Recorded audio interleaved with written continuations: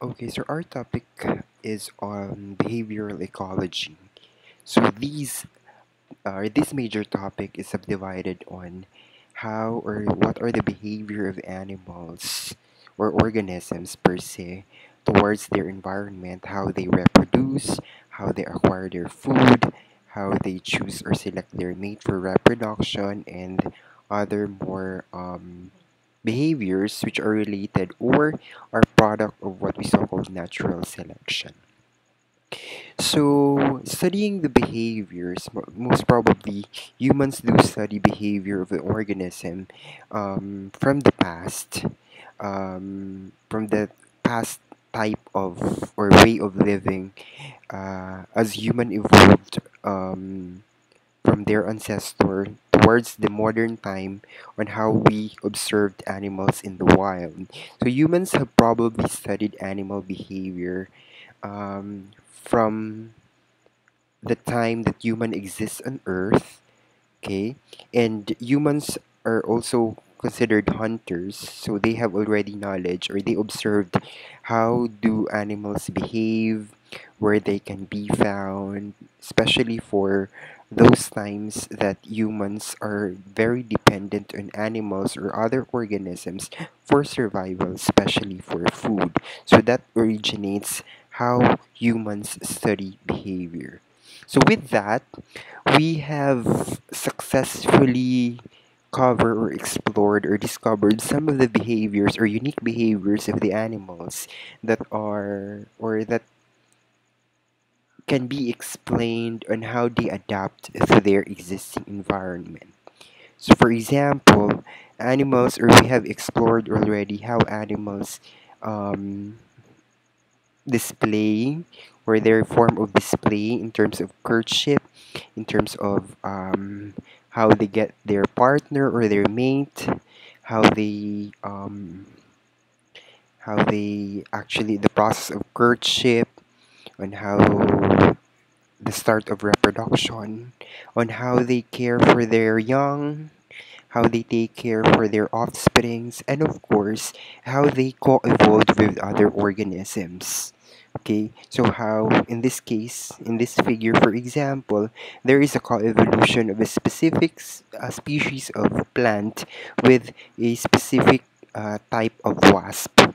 How they co-evolve in terms of this particular insect as their pollinator and the plant itself as its site for reproduction and perpetuation of this particular species. So, all of these behavioral aspects of different forms of animals, both in terrestrial and aquatic ecosystems, were possible. It is because of the observations or different works of humans on behavioral ecology.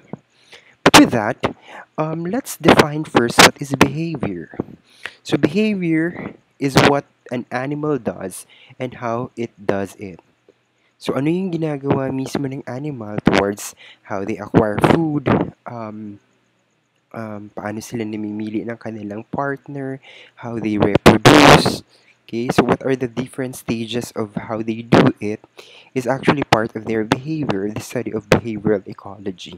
So it includes various activities. It is because in some animals, they conduct different stages of activities and how they can actually perform necessary activities that is needed for their growth and development and of course for their survival. So how about learning? So it is considered as a behavioral process. So during the course of evolution or development of a specific behavior, um, there is a learning process in that. So this particular learning process has been passed on from one generation to another generation. This is why learning as a behavioral process is actually the link between the study of behavioral ecology and the study of natural selection and of course the study of evolution. Okay, so in terms of behavioral ecology or behavior, there are two causes. Um, of behavior that has been established. The first one is the proximate cause. So these are causes that focus on the immediate stimulus and mechanisms of the behavior which are related first to heredity or hereditary, development or developmental, structural, cognitive, psychological, and psychosocial as part of a particular behavior. As you can see, for this particular behavior, young geese follow an imprint on their mother. So, for the proximate cause of that particular behavior, so during an early and critical developmental stage of young geese, observe their mother moving away from them and calling them. So, those are the particular cause that actually where this particular behavior emerge. And with this behavior, meron din tayong tinatawag na ultimate cause. So what are these? So those are that are explored how the behavior contributes to the survival and reproduction. So these are most likely part of what we so called evolutionary or historical origins and selective process that have shaped their past and the current functions. So they have recognized that those offsprings or youngs that do not able to follow their mother to respond to their call most likely do not survive. This because when they are left behind within the flock, so there is a higher tendency that it is being eaten by other animals, or there is what we so called predation, or mawawala siya dun sa group, malileft behind siya. So, more or less, it will not survive kasi nga medyo bata pa siya. So that is what we so-called ultimate cause. So for this, you have on average, geese that follow an imprint on their mother receive more care and learn necessary skills and thus have greater chance of surviving than those that do not follow their mother. So aside from being left behind by the group, so there are skills that they do not develop it if they do not follow such process or such particular behavior. So as you can see, the delineation between proximate cause and ultimate cause runs from different cases or different studies. Okay, so as what I have mentioned, you have proximate cause, which is more of hereditary and other aspects, and this ultimate cause is actually on the evolutionary and historical processes. So there is a particular term called ethology. So ethology is a scientific study of animal behavior, particularly in natural environments. In this particular topic, most of the examples are actually um, centered with animals, but I have inserted some of the behaviors of plants that can be a best example for the other subtopics. Okay, so particularly in the natural environment of the nature. So you have what we so called fixed action pattern. This is a sequence of unlearned innate behaviors that is unchangeable. Okay, that is part of the physiology of the animal already. Okay, so a physiological process, okay, which can be seen primarily in the phenotype, okay, physiological and phenotype, so part of its behavior already, which is triggered primarily by sensory stimulus, and of course, the stimulus coming from the environment. Okay, so in ethology also, this is what we so called imprinting. So it is a type of behavior that includes both learning and innate component and is generally irreversible. So imprinting is most likely being applied or commonly applied to birds, especially for endangered species like of the Philippine eagle. Okay? So, ginagamit yung process of imprinting. So, gumagamit sila ng isang parang a mother figure, yan, na um, will help the young to eat, especially for endangered animals. So nagkakaroon sila ng imprinting process on this one, that this particular object gives the young or provides the young its own food. So it is a limited phase of animals' development that is the only time when a certain behaviors can be learned. Okay, so most probably imprinting happens when the offspring or the species is still on its younger age. Okay, kasi imprinting does not or imprinting cannot be implied at a adult age or later age, kumbaga. So imprinting is very important, especially for conservation biology. It is because there are certain species that uh, needs more care than the others. So conservation biologists have taken the advantage of imprinting, especially for taking care of young animals. Ayan, especially for endangered species. Okay. Okay, as what I have said, the learning process or learning as a behavioral process can link behavioral ecology to evolution and natural selection, and of course the different behaviors as it is being passed on from generation to generation has something to do with its genetic component. So biologists study the way both genes and the environment honed a particular behavior of an animal. So it's both genes and the environment, just like of our discussion with um, natural selection. So influences or behavior is influence the development of behavioral phenotypes, which is part of or can be rooted to the genetic material of the organism. Okay, so in this case, behavior that is developmentally fixed can be called as also as the innate behavior of the animal. Okay, so innate behavior, which is under strongly influenced by its genetic information. So the innate behavior and the developmentally fixed behavior is influenced primarily of its genetic material, the genetic material of the organism. Okay. So in terms of behavior also, we have what we so called directed movements. Okay. So directed movements. So many animals move are under substantial genetic influence. So these are what we so called directed movements. So for example, if you have escaping from a predator, so the movement of the animal is away from the predator, and of course, the movement of this particular predator is towards its prey for food or the source of food.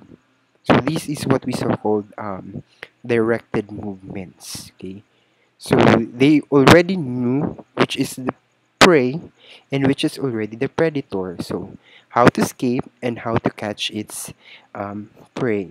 So moving away and moving towards. So this is one of the example of directed movements, which is already influenced by the genetic material of the predator and of course the prey. Okay. So we have also a part of the directed movements, okay, which is related to the influence of genetics in behavior. We have what we so called kinesis, okay, a simple change in activity or turning rate in response to stimulus. Okay, for example, we have kinesis increase the chance that a soap bug will encounter and stay in a moist environment. So it will follow this particular bug, for example, will follow okay follow a particular pattern. Okay, this pattern may not be fixed depending on the situation. Okay, so in an open dry area kasi, it is noted that this particular bug becomes very active.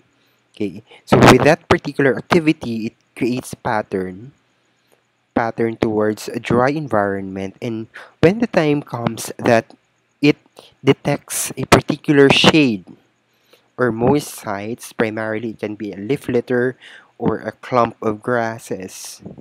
So this particular moist site will actually make this particular bug less inactive, especially in very humid areas. So that is an example of kinesis. So changing the activity depending on the stimulus. So kung nasa, for example, kung nasa dry environment siya, it becomes active. And pag nasa moist environment siya, it becomes less active. So that is kinesis. We have also what we so-called taxis. So it's a more or less automatic oriented movement toward or away from a stimulus. For example, this fish, the movement of the fish, if we have the direction of the river going to that way, so the fish is moving against the flow or current of the river. So this is a best example where many stream fishes do this particular activity. We have the rheotaxis, wherein they automatically swim in an upstream direction. If you notice, there are documentaries which shows how migration of salmon from the saltwater ecosystem towards the freshwater ecosystem, they actually do that. Okay, they actually fight the current of the stream. They move against the stream or the what we so called against the current of bodies of water. In relation also for taxis, meron tayong tinatawag na chemotaxis. Um, in some other references, ginagamit ito on microbiology or microorganisms.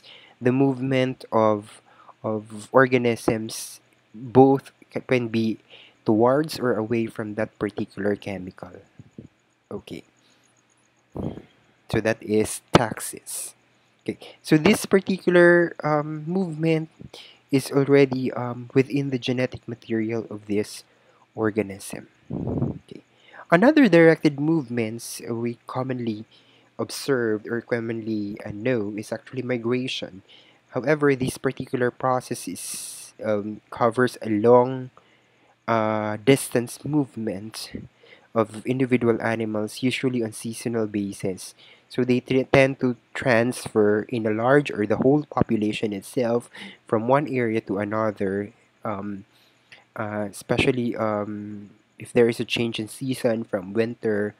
Okay, so to escape winter, they go down to the equator, and of course, after winter, they go back to.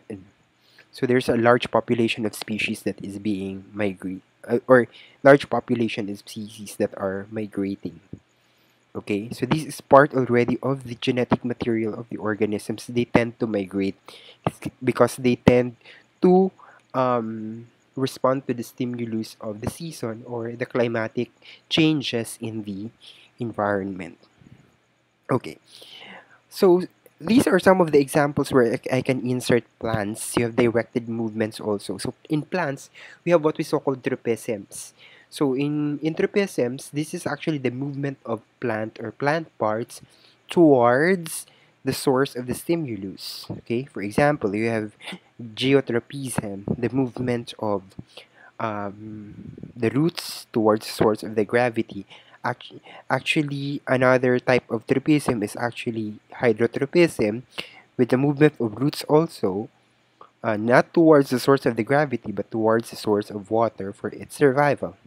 You have thigmotropism, so for example, the tendril tend to locate the location of hard objects where they can actually cling and to have additional support. And of course, you have phototropism, the movement of plant parts towards the source of light. Okay, so this is already observable, and you have learned this one in your botany.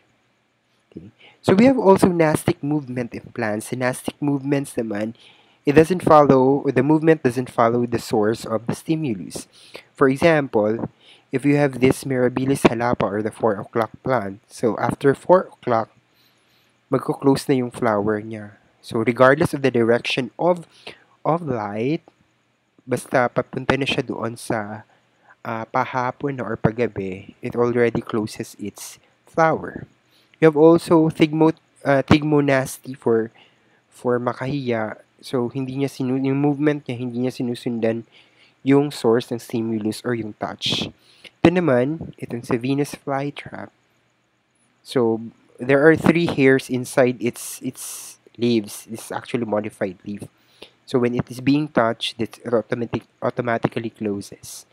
Sa tulip naman, if there is change in temperature, okay, so they tend to open due to the changes in temperature, irregardless of the source of the change or source of temperature variation. Okay, so aside from directed movements, there are certain animal behavior where they can actually make signals and, of course, communicate. So, a signal is a behavior that causes a change on another animals' behavior. So they to have a unique response to each other, or particular species have a unique sound or signal type in which they communicate. So communication is the reception and response to signals. For example, in this figure, if the signal is being sent by the sender, it can be received only by the target species or species of the same kind, or the same, or individuals of the same species. So if this receives the signal, then it responds or to have decision. Other non-target species can receive the signal but do not respond. It is because they have also their own signaling mechanism or the process of communication. Still, animal signals and communication is part of or can be influenced by genetics. So, animals communicate using visual, auditory, chemical, tactile, and electrical signals.